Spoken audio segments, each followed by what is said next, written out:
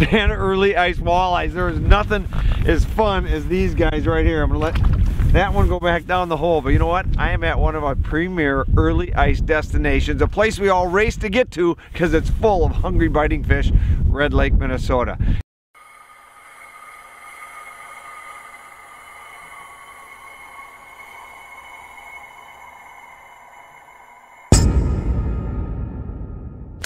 It's early ice, and I'm sitting on one of my favorite places to ice fish. In fact, it's probably one of the most popular because it's one of the most productive places to catch early season walleyes, Red Lake, Minnesota. I mean, there is nothing like this place. It's absolutely incredible early season. Again, if you've never done it and you want to get up here, it's definitely on the ice fisherman's bucket to-do list because it's very, very fun place to fish because these fish are fairly cooperative once you get out on the ice. The challenge of this is where these fish are. Now, Red Lake's a massive body of water. We're limited to where we can fish along certain areas of the lake, but really because of the fact that these fish will spread out along big, large, shallow flats. So most of the guys are out here fishing anywhere from 5 to 10, 11, 12, even 13 feet of water. And they're not really targeting, or we're not really targeting any specific structure. Like, we're not on a weed edge, we're not on the edges of rocks. Most of what it is these big shallow flats, and these fish are roaming these flats, and we're trying to make contact with them.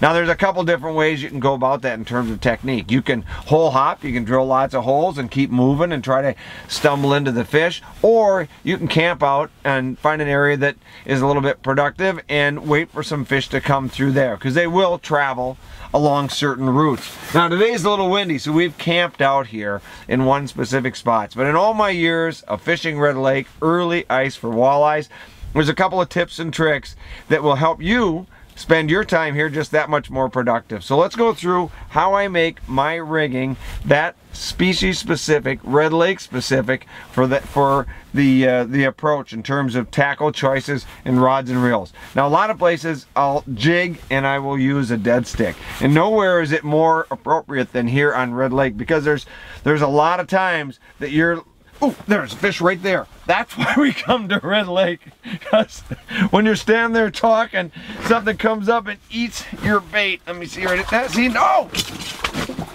That is it, but look at this guy. See? His early season walleye fishing. We're gonna put him down here with the rest, because we were gonna go home and have ourselves a little fish fry here tonight. It's a lot of fun. But one of my favorite search lures is the swimming lure here. This is the puppet minnow. Absolutely a phenomenal lure, and it doesn't make a difference if you're fishing for walleyes, crappies, perch, what have you. The puppet minnow gets it done. Drop it down there, and of course it's swimming around down there making contact with these fish. Now, this center hook you can tip with a piece of plastic or a minnow head, or fish it plain, because the action of these action jigs is really what's getting these fish to bite. Puppet minnow, a great choice. A couple others are buckshot rattle spoons that we have here. This is another tried and true favorite. That rattle inside that brass chamber is going to call those fish in. The glow shot spoon right there with that immencing that light, and a fabulous bait, especially the fact it drops just a little bit slower than the buckshot spoon, so it's going to fall a little slower, get a little fish that are just a little bit more lethargic.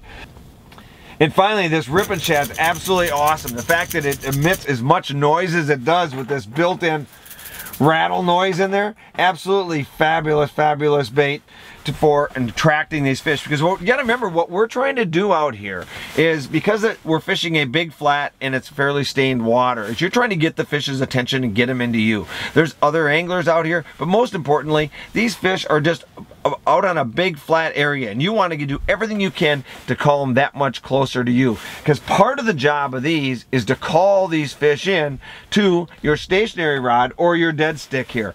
This is a great option. Now, on the end of the dead stick, my hands down fabulous favorite right now is this glow shot jig. The fact that it has that glow shot chamber inside there emitting that light is fabulous on Red Lake. It is a game changer on Red Lake, because that fact put that with a full minnow down there, or a forage minnow jig, another great option. A little bit more subtle, maybe the fish are just a little bit finickier. Drop down in size, go to that forage minnow jig. No matter how you rig it up, hit Red Lake with a 1-2 punch. Get aggressive with one rod, use your second rod stationary, and you are sure to capitalize on one of the best walleye fisheries in all of North America.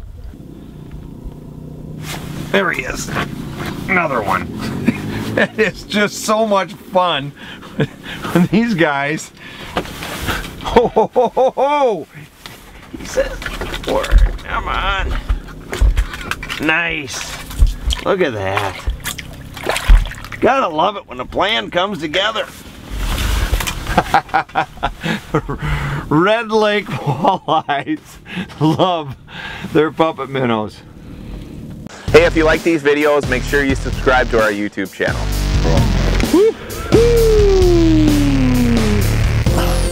There we go. Now that's what I'm talking about, baby. Big old walleyes. Look at that right there.